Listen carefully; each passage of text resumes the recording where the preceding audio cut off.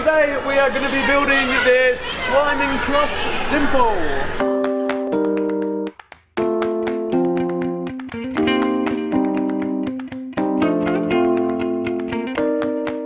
Make sure you check out the description below, which has a list of all the tools, materials, alternative elements which could be used to swap out for this piece, as well as any other elements which could connect to it in some way.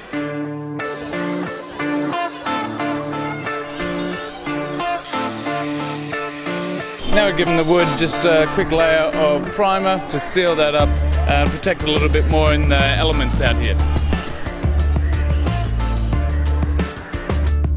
So we're laying all of the ties on the ground that are going to be for our climber here, and we're just putting them into sets of 3, and then we've got some ties that are a little bit thinner in their width. So these are going to work perfectly for the width of the wood that we have available. And it's a great idea to label all of these ties as you're going along, because if you're marking out your holes, you're going to want to know where those holes are going to correspond. And if you've got kids running away with your ties, that does not help matters at all. And when you're digging the holes for the center post to go into there, you want to make sure it's a little bit wider so that you can put all the cement in and you're going to get a really strong hold there. We're going about 60 centimeters deep for this post, so that's not going to go anywhere. Fill that up with a lot of cement, it'll be real solid. Then for the ties, going about half of the diameter of one of those car ties. You can also use truck ties on this one. It's going to work best for you and your site, depending on the age of the kids and the materials available.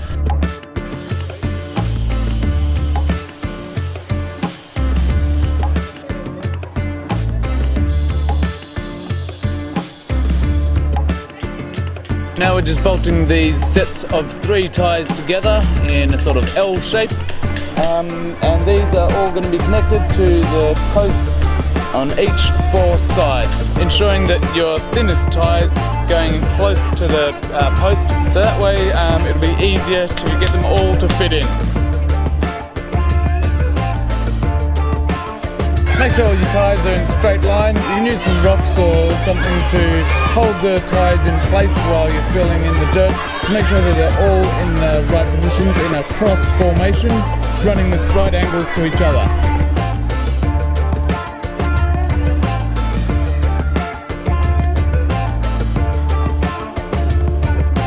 The best part about this is when you get to paint all of the pieces and seeing them all come to life. Get as many people as you can involved with this one. A lot of volunteers, make quick work and fun work.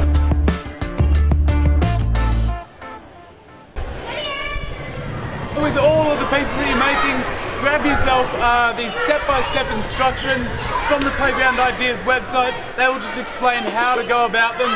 These get torn up on site, so don't worry about that one. We've gone through this and look at what we made. So this design, as well as all of our designs, are made to be used in conjunction with the free safety handbook, which is available from the website.